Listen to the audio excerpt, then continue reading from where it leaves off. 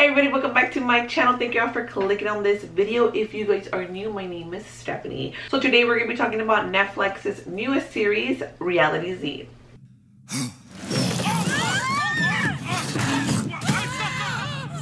There is worse. Reality Z was released on Netflix June the 10th. It is a Brazilian show, originally in Portuguese, but of course you do have your audio options that does come in English. Now, y'all know how I feel about these English voiceover audio. If you guys are new, I'm really not fond of it. Now, if you have been with me for a while, and y'all know that I don't like scary things, and I will refuse to watch anything scary, not even like freaking trailers, because I'm like a big ass chicken. But zombies are the exception. Going into the show, I kind of thought it was going to be something a little bit different since it is called Reality Z. So obviously I knew it was going to be like a reality type show. But honestly, I just assumed from what I got from it was that somehow zombies were going to be... I honestly thought that it was going to be like an actual show about like zombies, and maybe they were going to put in a couple like humans in there to try to fend for themselves and fight of the fittest kind of deal. They are doing a reality show, kind of like Big Brother in a way. They don't know what the heck is going on in the outside world when everything pretty much goes to shit. This is a spoiler review, by the way, spoiler review. It's a big popular reality show, so everybody knows where they're at. So I'm assuming that these zombies are almost kind of like The Dead Don't Die in a way. I don't know if you remember that movie from last year. I actually really like that movie, where like a part of their humanity is still there, and they kind of, you know, in The Dead Don't Die, they're doing and resembling things that they did while they were alive. Well, it seems to me that these zombies, they knew of this place and they all wanted to go to this reality, continue to go to the reality show, because like all of them, that seems to be where they were being drawn to. There's 10 episodes, okay? They're less than 30 minutes long. Is literally an easy binge.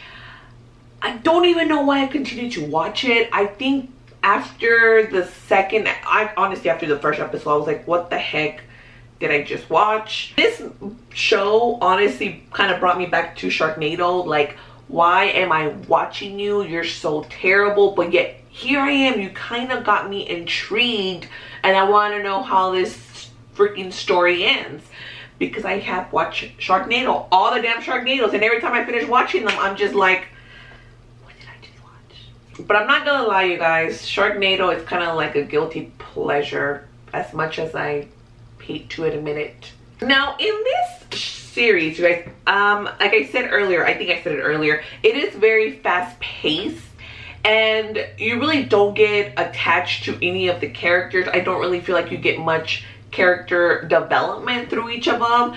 Honestly, no need to get attached to any of them because they all freaking die. And when I thought that the show was going to be ending, it's like, oh, you're continuing and we keep bringing in more people for them to then die. So the people that you assume is going to end up at the end, it's like, oh no, they're dead by, I don't even know, like the 6th, 7th episode. It's like, okay, what? I don't know if they would do a season 2. I mean, there's a possibility just because of the phone that has like all the instructions, and it's like, you find this, here it is, you know. See if anybody's to go to Olympus. I mean, they're gonna have a lot of fighting because it's literally overrun by all these zombies. Now the zombies, these mother are fucking fast.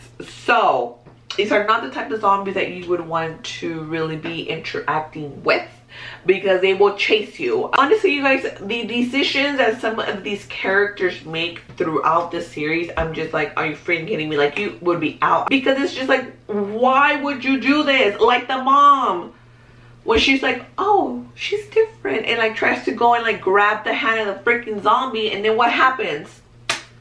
You get bit.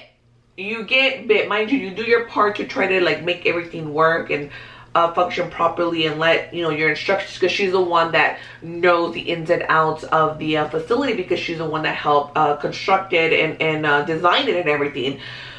But I'm just like, why would you do that? Like, no, kill the fucking zombie. And then, oh my god, there's like a freaking like cokehead cop I just can't with him. Like, somebody should have killed him a long time ago. There's a freaking like signature with like his right hand man, who she's like a little bit of a cokehead, but not really, but you know. So her and the cop obviously have a thing going on. The things also that a lot of you may hear about it is the disgusting producer.